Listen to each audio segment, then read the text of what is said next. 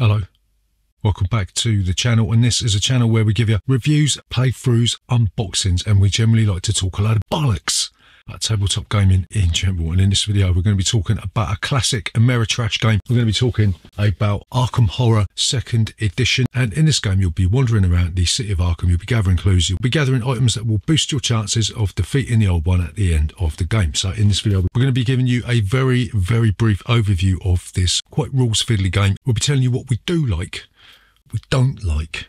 We'll come back and we'll tell you whether or not Arkham Horror 2nd Edition is still worth playing. Remember what it was coming, is it 2005? We'll say 17 years after it was first released in, I don't know, 2005. So remember, if you're new here, then please consider subscribing to this channel.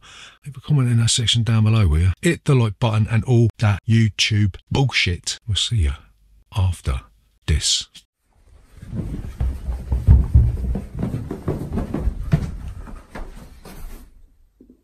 Bollocks. So, Arkham Horror 2nd Edition. How'd you play this game?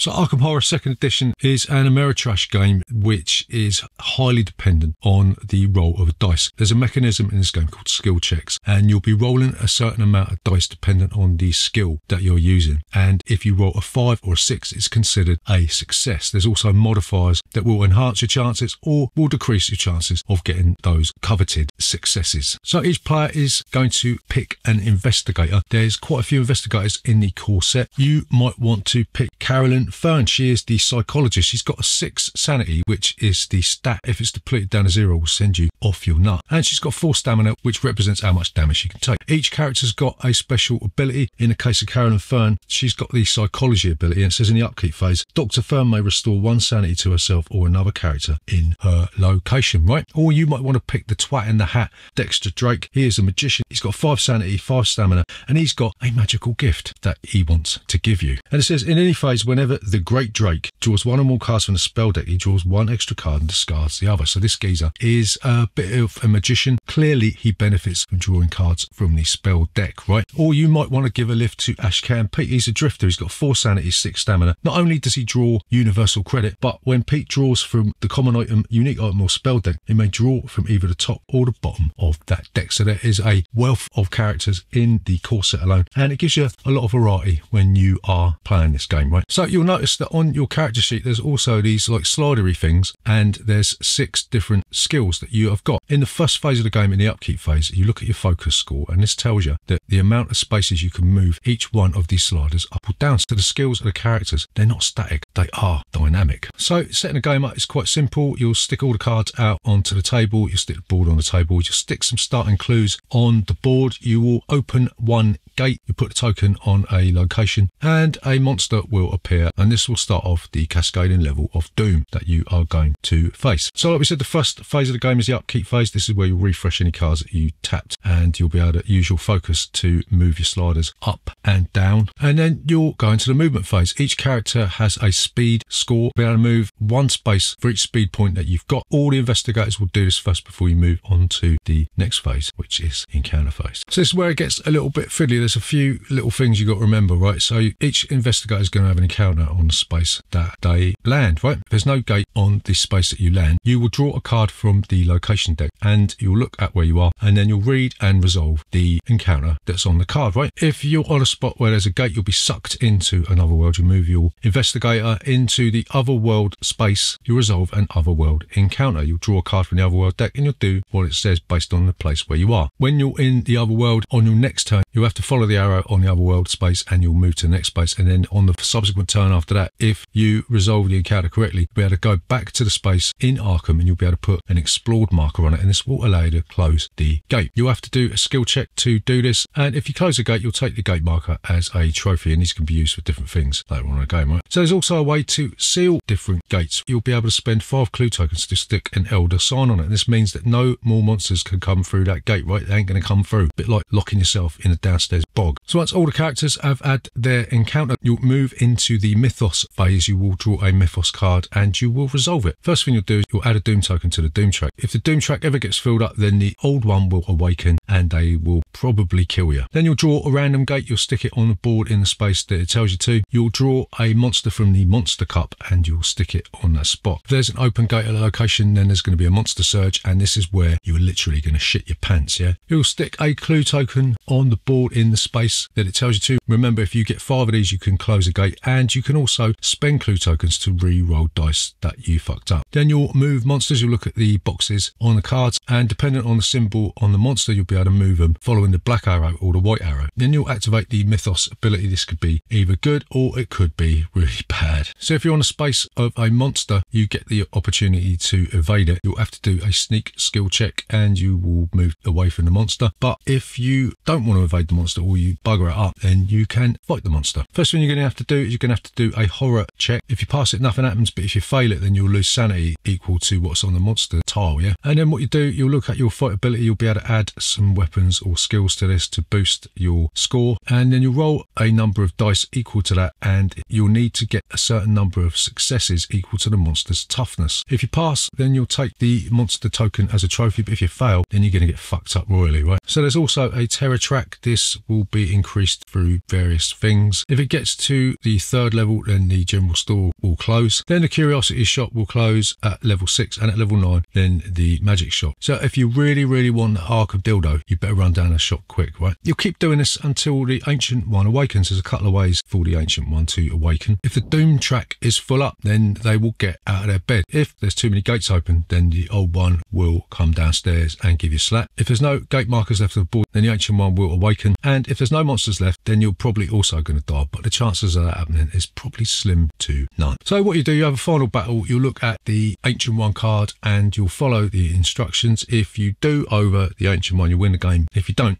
then you won't, right? So what do we like about Arkham Horror 2nd edition?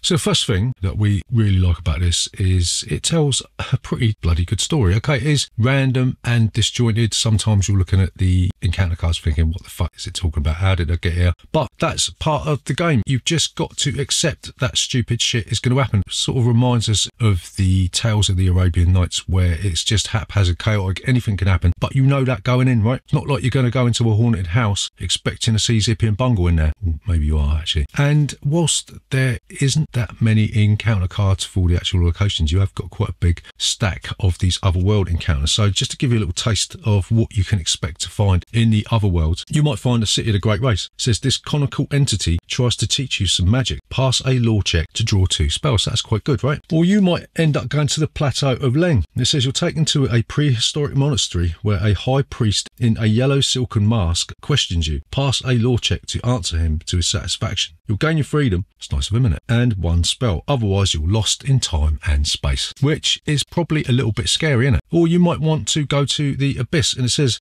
the caverns split. Make a luck check and consult the chart below. If you get 1 success, you'll move to the Black Cave. If you get 2 successes, you'll move to the Dreamlands. And if you get 3, you'll enter a Dark Temple. Pass a luck check to draw a unique item card. So these location encounters are good or bad. You never know what you're going to get. This might be a little bit too random for some, but fuck it, we like it. So the next thing that we like about this game is there is a good variety of monsters, characters, and ancient ones just in the core set. I mean, for instance, like the amount of characters you get 1, 2, 4, 5, 6, 7, 8, 10. There's 12 characters in this game. Like I said at the beginning, they've all got different special abilities. They've all got different stats. So this is going to keep you going for quite a long time. Likewise, there is 1, 2, 3, 4, 5, 6, 7. There's 8 different ancient ones. Actually, I just found some more fucking characters. So there is actually 16 characters and 8 different ancient ones, right? Whilst there's not that much variety in the encounters, these things are going to give you a different placed headache in your brain every time you play this game, and that is welcome. So the next thing that we like about this game is that the sliders work really well. This is something that was omitted in the sequel to this, Eldritch Horror, right? Each character just had a set number of abilities that you could get plus and minus tokens, but I actually quite like the fact that you can use the sliders to sort of plan against the random nature of the game. For instance, we played this the other day and a gate appeared in the woods, a monster appeared there, there. It was a pretty tough monster, so we used the sliders to plan ahead to increase our speed so we could get down there pretty quick and stop off on the way, pick up some equipment, right? And then we changed it to up our fight value so that we gave ourselves the best chance of defeating it, right? This is something that couldn't really do in Eldritch Horror, and it's just a shame that it was omitted because it is at least some form of mitigation against the random nature of the game, right? So what don't we like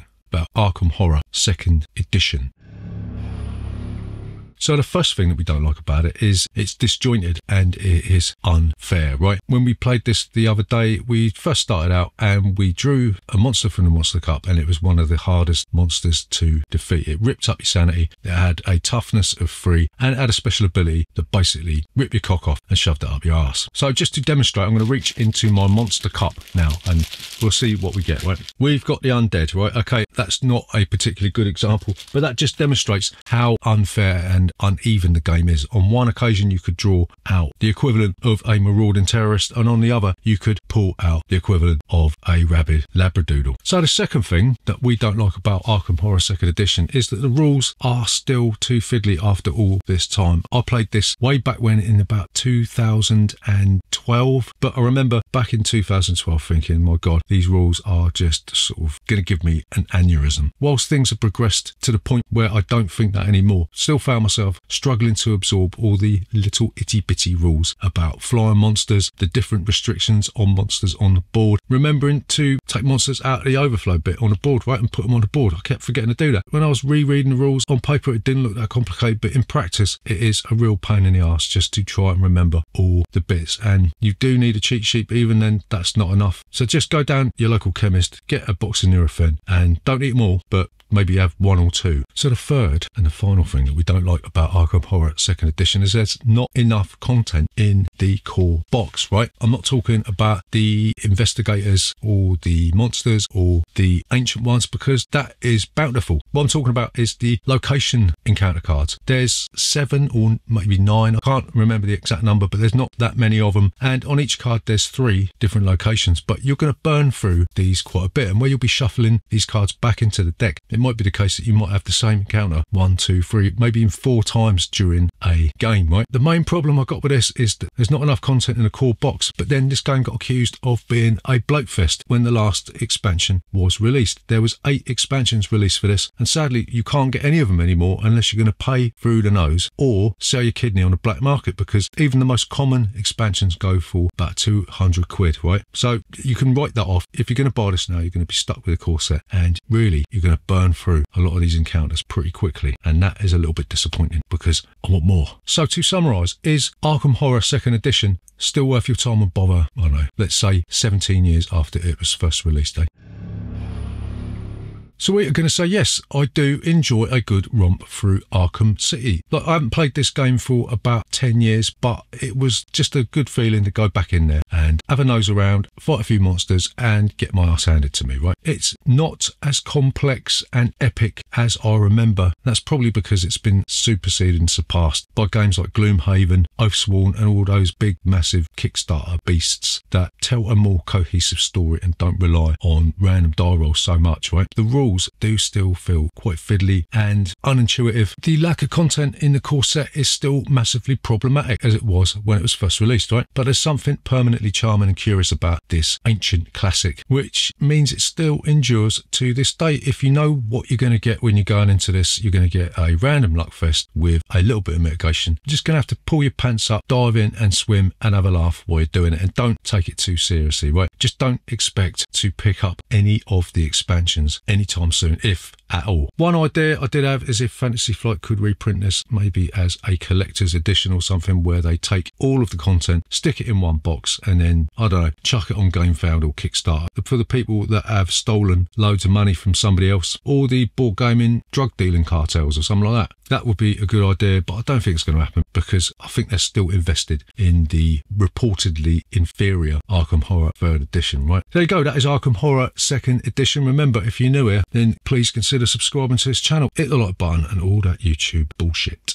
And we'll see you next Tuesday.